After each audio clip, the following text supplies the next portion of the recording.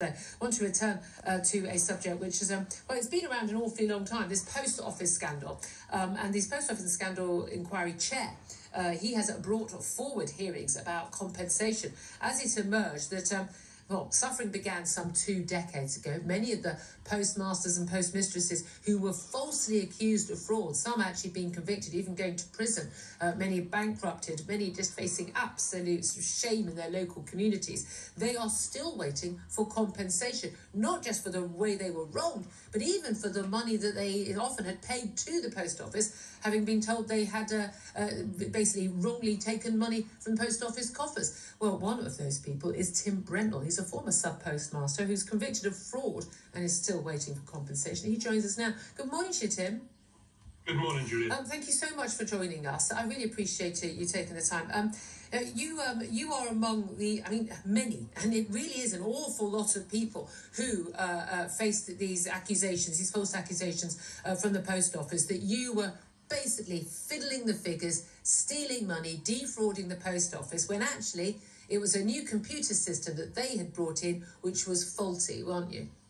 Yes, that's right. Well, there were several hundred of us convicted over the period of about 12 years from 2000, when they introduced the Horizon system, up until they stopped prosecuting people in around 2013. They prosecuted over 700 of us. I mean, a huge number of people, and each person, when they were told there's a problem by the post office, there's a problem with your auditing, your computer system, and you're cashing up at the end of the day, the end of the week, each of you were told, well, this isn't a problem affecting anyone else. It must be you. You must be up to something, or you're doing something wrong with the figures.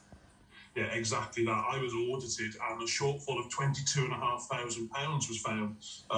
When I questioned that and told the auditors, investigators that I couldn't explain where that shortfall had come from, I didn't understand it. It must be, in my opinion, a problem with the computer or their system. I was told literally verbatim those words, that I was the only person that was having problems with the computer. And everyone was told exactly the same thing again and again and again, and people facing fraud. Now, you knew you weren't a criminal. You knew you hadn't committed fraud. You've done the numbers again and again. You cannot work out why there are thousands of pounds of shortfall, but you basically paid the post office the money that they said you owed them. How much was it, and how did you get hold of that money? Well, when I was audited, it was a shortfall of £22,500. I had to pay it because they told me that if I did not pay it, they would charge me with theft of that money. So I had to raise the money from my savings, from family savings, from business savings, and luckily we were able to raise enough money to stop them charging me with theft. But as soon as that was paid, I was then immediately, almost the next day, they charged me with false accounting. Good Lord. I mean, so you got prosecuted for that. You were basically facing a prison sentence, so Yes. you pleaded guilty. How painful must that have been, to plead guilty to a crime you did not commit? I don't think anyone could ever understand how it feels to be in that situation unless you've been there. In my heart, initially I was determined to fight that accusation and plead not guilty, but my barrister explained to me that standing up in Crown Court against the post office and saying not guilty, who was the jury going to believe? There was a strong likelihood that I would be found guilty and I'd have a custodial sentence. So on their advice, it was to plead guilty to avoid a prison sentence. Yeah. But of course, it wasn't just paying 22 grand that you didn't actually steal back and getting that criminal conviction. You then had to face, well, in fact, you're now somebody who's not a man of good character and standing. You can't get another job if you've got a criminal conviction like that. And of course, in your local community, you've gone from being, the heart of the local community, aren't you, really, when you're a sub-postmaster? Everyone knows you. Everyone knows you have to be a fine, upstanding character to even get that job. There are lots of tests for that. Suddenly, you're just Mr. Dodgy fraudster, aren't you? Yeah, exactly.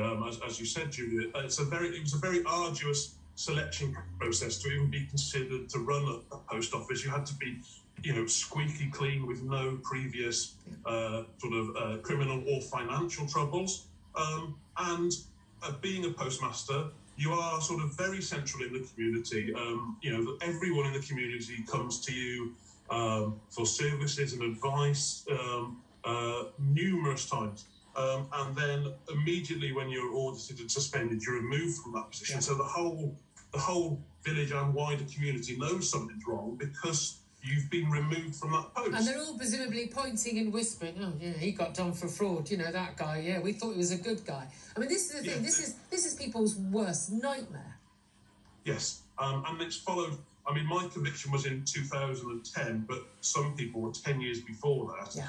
But it's followed me for the last 12 years. When I've tried to apply for jobs, a fraud conviction never drops off your record. No. So I've never managed to get to an interview. And even when applying for jobs, I'd start to write letters covering the application saying that this has happened, but please look at the history of this. But no. Yeah, please believe me, I'm not that person. The thing is, this inquiry is going to hopefully get to the bottom of a lot of this. It seems so obvious to me that the post office knew. Somebody at the post office knew this was happening to hundreds and hundreds and hundreds of people, and they carried on instead of admitting there was a fault with their computer. And I think, frankly, one of them needs to be going to jail for that, what they've done to people like you. You're still seeking compensation, so not just for the money you had to pay back for the false conviction, for also just all the money you've not earned, and for the loss of your good reputation, your good name. But there are many others who are much older than you. You're 40, and there's big fear that there are people who are dying with their reputation sullied, with their families still thinking that they are criminals. Yeah, I mean, when I was accused of the theft initially, we had to raise that money within a week to stop that charge from happening. Yeah. When I was convicted, the costs and fines, etc., had to be paid within a month. Now, it's more than 12 months since the first group of people had their convictions quashed last year. Mine was actually the second group in June. And at that point, we all thought, well, this is fantastic, which it still is, but it was going to be a new start and we were all going to be able to move on with our lives. We're now 12 months later. Yes, out of the 72 of us that have had our convictions quashed, we have had what the post office call an interim compensation payment, which allowed us to pay off some debts, but it's nowhere near. No.